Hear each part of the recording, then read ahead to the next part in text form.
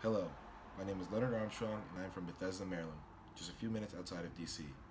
I am currently a senior English major at LMU, and at first I majored in English because in high school, one of the few things I truly enjoyed doing academically was reading and writing both critically and creatively. Now that enjoyment has become a full-fledged passion and has even led me to explore other areas of critical thinking, reading, and writing, like my internship. This summer, from late April through June 15th, I interned at the LA Greek Film Festival in numerous different roles. It was unbelievable to see how a film festival runs behind the scenes, as it takes an incredible amount of work to not only set up, but also run while it is active.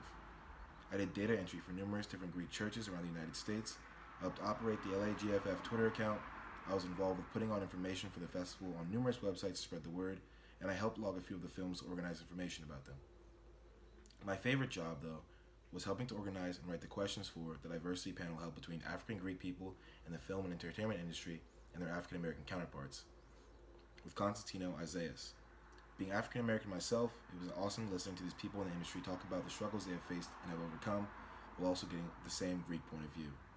The amount of work it takes behind the scenes to run this festival is immense, but also enjoyable, as we learn more about these films and the people who have inspired them and the wonderful culture surrounding them. What really inspired me to work on this internship was both the exposure to Greek culture and the people there, and also to an opportunity to work behind the scenes of a film festival and be able to watch the movies submitted into the film festival. In order to be effective, I had to be flexible.